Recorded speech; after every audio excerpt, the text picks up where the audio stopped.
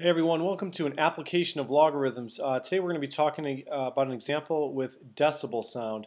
The decibel is defined as d equals 10 times the logarithm of I divided by I sub n. D is referred to the decibel level, dB for abbreviation. I is the intensity of sound in watts per square meter. And I sub n is the intensity threshold of the least audible sound a human can hear.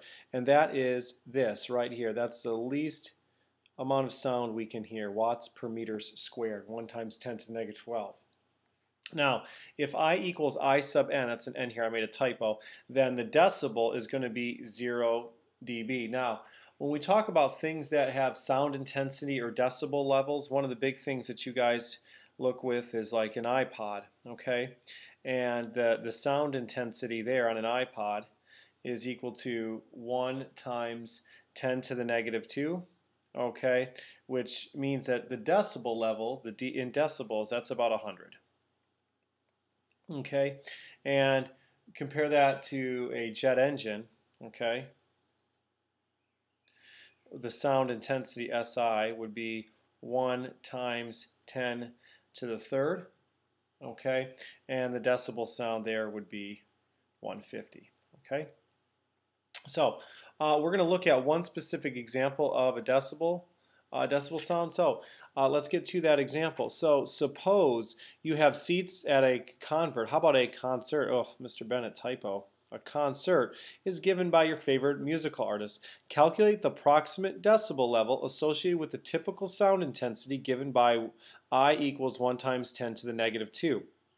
So what we're going to first do is we're just going to write our equation so we have it. So the decibel equals 10 times the logarithm of I over I sub n. Okay? Now, we know what I sub n is because that's the least amount of intensity we can hear. So we're looking for d here, right? So we're going to have 10 times the logarithm. Okay, and here's where we're going to go ahead and substitute what we know.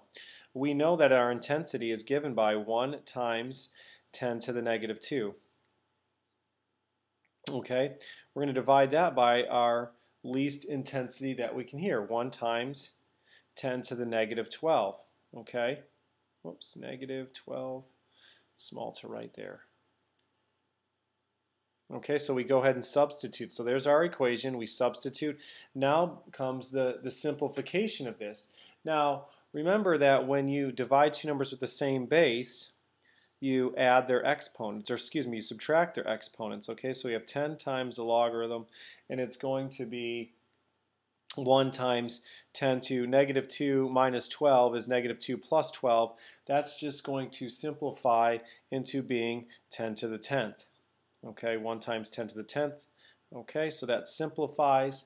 Okay, and we have a log base 10 here of 10. So using our properties of logarithms, this is going to simplify to be 10 times 10, right?